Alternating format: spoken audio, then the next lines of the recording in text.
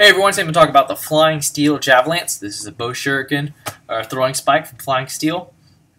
And I'm also going to talk about my methodology and thought process when it comes to actually selecting a throwing weapon. So you'll have 2 learning points in this video. Right off the bat, if you've not seen the video where I throw this particular implement through the eye of a CD-ROM, be sure to check that out in the link to the description below, just so you're kind of aware of the capabilities of this accuracy-wise, because I really don't feel like replicating that throw. It took a while.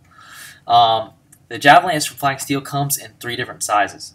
It comes in a 9-inch, a 10.4-inch, and 11.8-inch. The 11.8, the one I bought, is 210 grams and is made from US 01 steel and has a Rockwell hardness of 45 RC. That means it's very well made and near indestructible. The tips on these things are outrageous. It's one of those weapons where you throw, it'll bounce off your target, and it'll stick into a piece of bark or a tree or stuff. So I've had some crazy instances of that happening.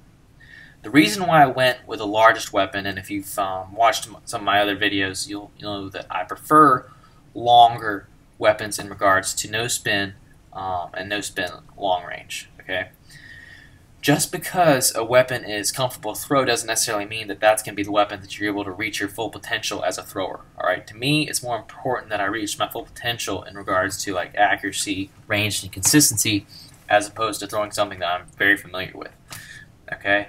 Another thing, or another reason you don't really see me throwing a whole lot of Bo-Shuriken is that I'm a knife thrower. I like to throw knives, combat knives, fighting knives, any kind of knife really. And Bo-Shuriken are made for throwing, but they're also a little bit more bland. They're not something I would carry every day. They're not as, the designs aren't as, intricate. It's really just like a baseline throwing implement. So they're a little bit basic, but with that said, I want to be able to reach my full potential in regards to range. So I bought some Bo-Shuriken from Flying Steel, and these are probably some of the best Bo-Shuriken I've ever thrown. My experience with Bo-Shuriken has been pretty limited to ones that have sort of like a square profile. Okay, so if you're looking at the point, say the point is right here, all right, it has a square, and it kind of narrows down into the point. Okay, with Patrick's Javalances, it's more rectangular, okay, which matches up really well with my grip because I have a very traditional Japanese grip, okay. So I drive with my index finger and I kind of pinch the implement between my thumb and my ring or middle finger, okay, and I kind of guide with my ring. I don't want to get too much into the specifics of my Shuriken Jutsu technique. I'll put a link in the description below if you want to see more Bo-Shuriken style stuff. But with that said, it accommodates my grip really, really well. With that said, I did take one of the Bo-Shuriken I bought and I taped the handle. Not because I didn't like the rectangular style handle, but because it added more weight. And with more weight, I was able to get longer range, and it's easier for me to throw longer range throws with more weight at the handle end. And a lot of people are the same way. They like to, no spin weapons, they like to tape the handle up. This was a great weapon.